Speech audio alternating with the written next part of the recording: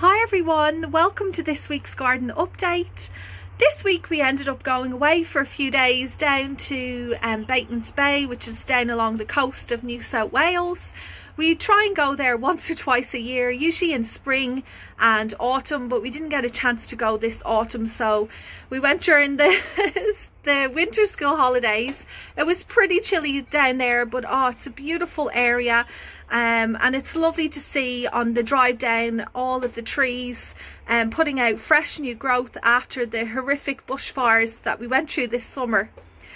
Well, in this update, I'm pretty much just walking around the garden, seeing it for the first time after being away, and I take my camera along with me to share with you. So please enjoy. Over here beside the raised garden bed area, just at the entryway, do you remember I put in this new no-dig garden bed? And there's something going on in here which I want to show you. So this bed was built up with layers of different materials like compost, manures and straw, which you can see here. But look what's happening. Firstly, straw is a really great mulch because it breaks down, it's full of nutrients and it feeds the soil. It's actually better than using sugarcane mulch nutrient wise. But the one thing that does happen when you put straw down is that you get this happening. All the seeds, the grain seeds that are in it, start to germinate. So it's a little bit annoying. I just pick them out. And you can see there's quite a bit in amongst the plants, but with these you can just put them in the compost pile, or you can just throw them back on top and the sun will dry them out and it will just add to the layers for this garden. Over beside that bed I have this large black pot where you can see some nice green growth in there, and these are actually potato plants that I put in here a few weeks ago as well. I actually did it in winter time just as an experiment to see how they'd go.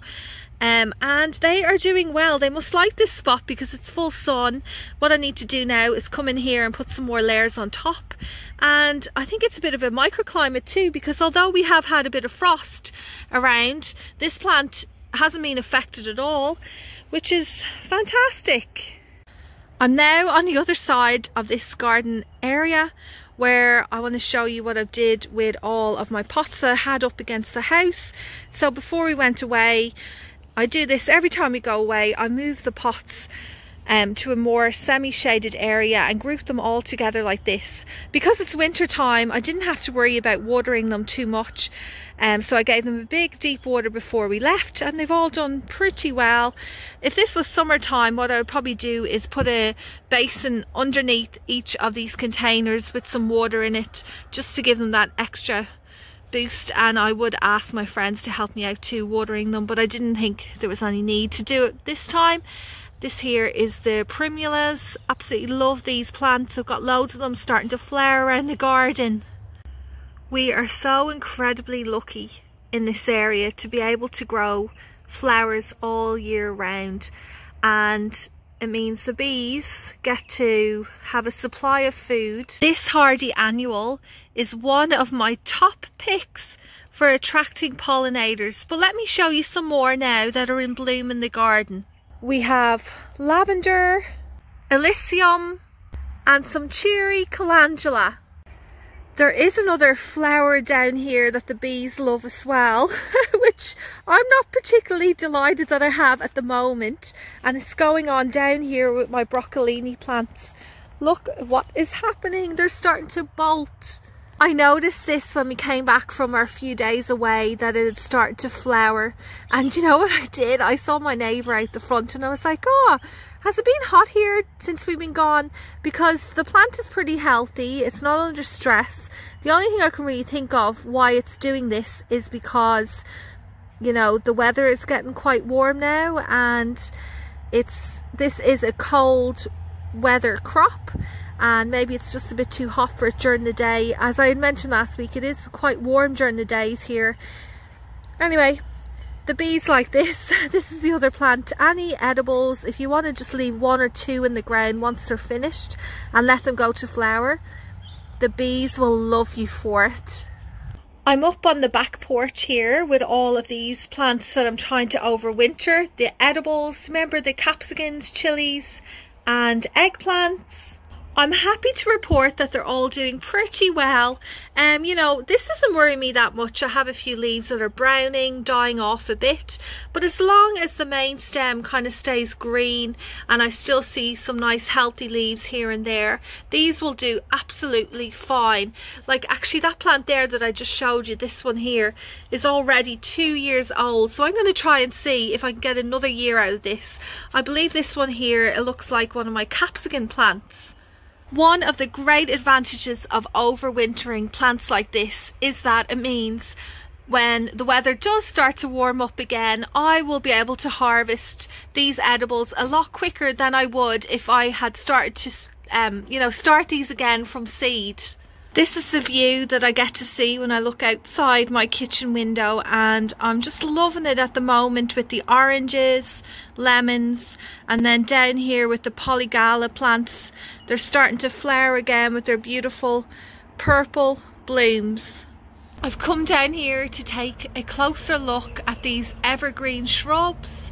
These have just started to bloom now, and they will continue to flower right up until the beginning of springtime.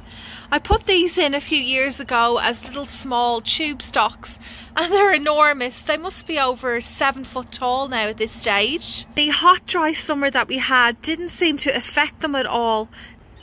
I was just over there, and you can't see many of the flowers at the moment, but give it a few weeks and that will just look like a sea of purple. And can you believe it, I still have that New Guinea bean gourd hanging on this archway. I don't know, I don't really have any excuse as to why I haven't harvested it yet. Maybe probably at this stage I might just have to use it to collect seeds. I don't know if it would be edible anymore. And over here beside the archway I have this foxtail grass that's starting to die back now. It's green for most of the year, but you can see it's starting to get brown. But before I cut it back, I'm going to harvest all of these. I'm not sure, do you call them flower heads? But they make a lovely cut flower for dry flower arrangements, so I'll pick all of them off. This is where I put some broccoli plants that have been really struggling in here. You can see that they haven't grown much at all. They've been attacked by some kind of insects. And then also up here you notice that the flower head is starting to bolt. That's where the plant starts to put out flowers. It's probably under a bit of stress, and it puts out the flowers as, I guess, a survival mechanism. It's how the plant produces seeds to start the cycle all over again. This week we had a guy come out from Sydney Water. So on some properties the main pipes or service tunnels run through people's properties, and we have one in our garden. We've been here for over 10 years and they've never come to check it or inspect it before, but they did this week, and I'm kind of freaking out just a little bit. Let me explain why. So I'm not going to worry about it too much at the moment, but my friend has one of these in her garden, and they came out and they had to do some work on the pipes, so they go all the way under here somewhere around our garden. I'm not sure exactly where, but when they came out to her place they had to dig up all the ground because they needed to fix it, and they said they're going to be in contact with us. I'm kind of freaking out that there's going to be something wrong and they're going to have to come out and dig up the garden. But it is what it is. If it happens, it happens, and hopefully if it does happen it will be this time of year rather than, can you imagine, the middle of summer when everything's like fully grown and in bloom. So I'm hoping if it's going to happen it will be soon. Well, that's about it for this week. Thank you so much for watching, and I'll see you all again next Friday.